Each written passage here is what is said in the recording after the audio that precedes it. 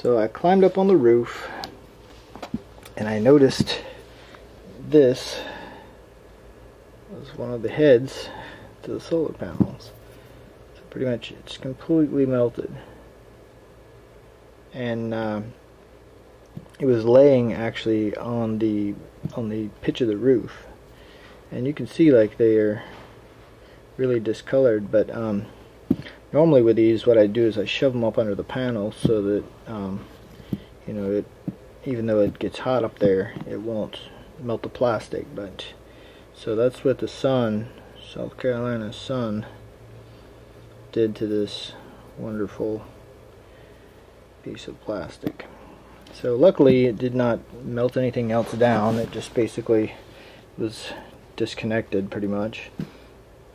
So I popped this off. I'm going to have to clip it and rewire it. Alright, so we're back up on the roof. I found the ends I needed. I had extra ones, of course. I usually try to keep extra parts. So yeah, it's some extra ones. As you can see, look at the discoloration on the discoloration. It's the end that I replaced.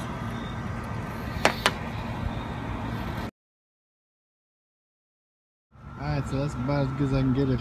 Got that one little one right there, but the wires are too short to be able to tuck it, so might have to get some extension wires and push them up under there.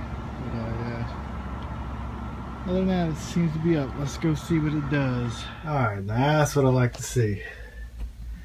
So we got power. Everything seems to be working okay. All of them are on. We're in business. Alright, cool.